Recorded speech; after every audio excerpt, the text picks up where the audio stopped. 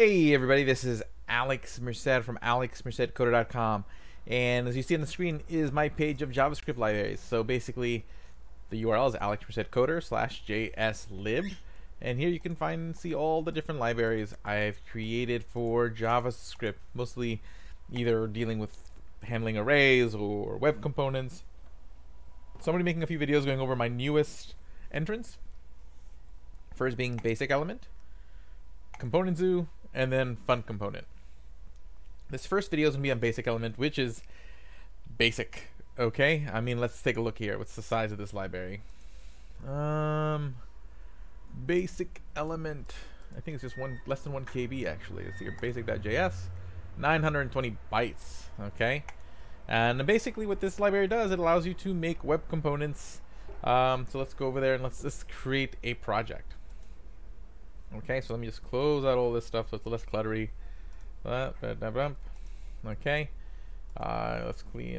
let's first download the library just to show you how to do it. So I would go to BasicElement, and I'm going to go to the GitHub.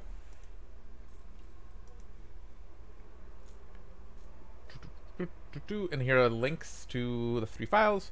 I'm going to do the CDN link. I'm going to include it through a script tag. So I'm going to just hit save link as. And then I'm going to go save it in the folder where I have my little test project.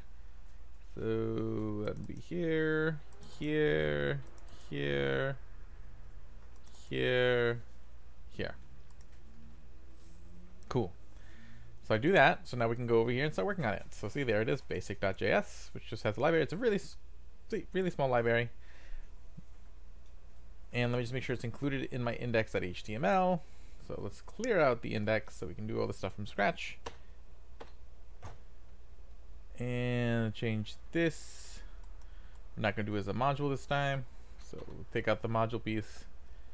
And then I'm going to have another script tag right here with basic.js. Save. Okay, so basically this is going to work pretty straightforward. So let's go to my app.js and make a component. So let me just get rid of all this. That's from the video on chain element. Okay, so basically it just works like this. You just create a new class. So class test. I always do test, which is going to extend basic element. It's the base class. Then we're going to specify our constructor, which we just pass in the original state. So the original state will be, we'll just say hello with the word hello. And then you're going to define a function called render. Okay, and the render takes in state and props.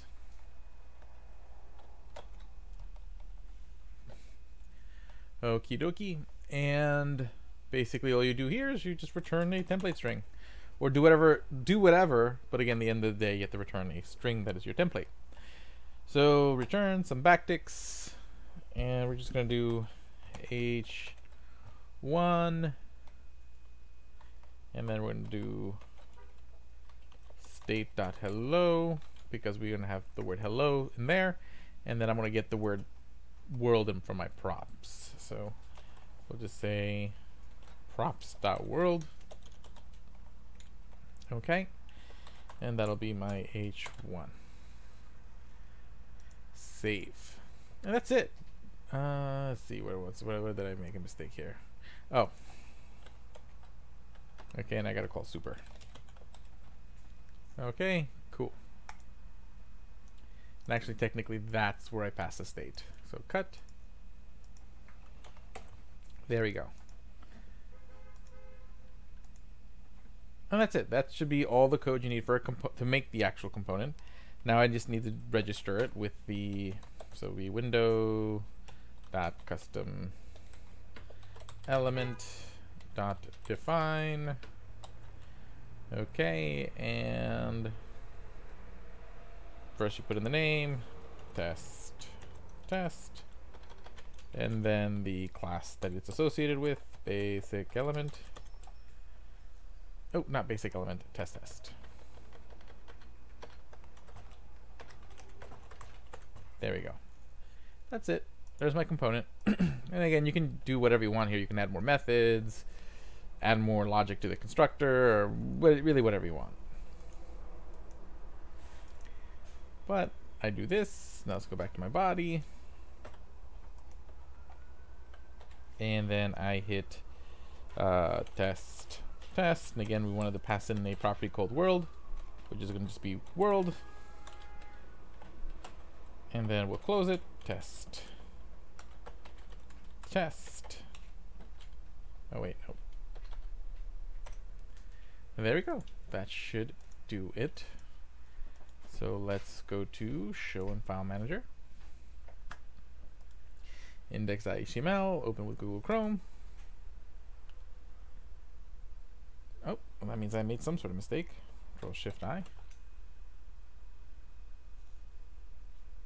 Type error, cannot read property define of undefined. Yeah, figured that I might have used the wrong function here. I think it was a custom elements. I think it is. Save.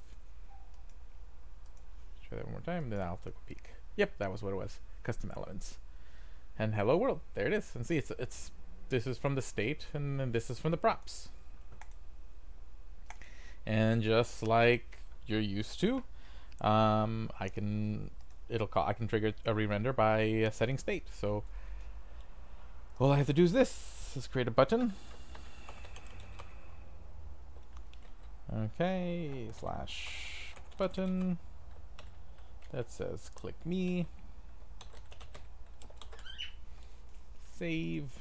And always a good habit is to add the event in your JavaScript. So document dot query selector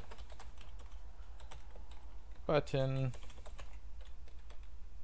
dot add. It's that add event listener.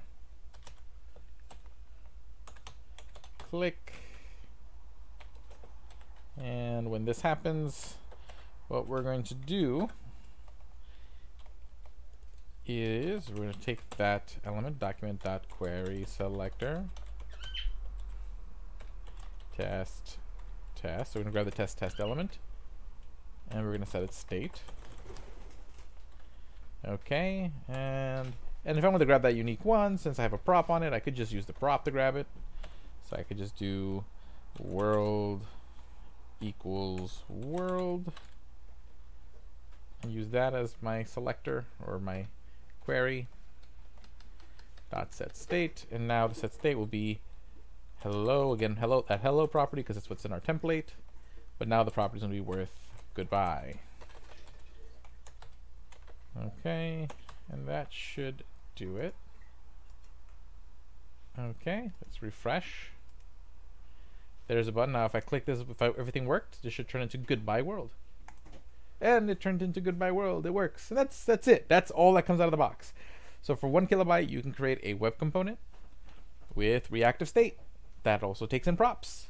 And it's pretty easy to create. Okay, I mean, it feels pretty much like creating a React component. With a lot less use of the word this, because when you do the render, you're going to pass in the state props this way, so you don't have to be typing in this.state and or this.props. So it works. Yeah,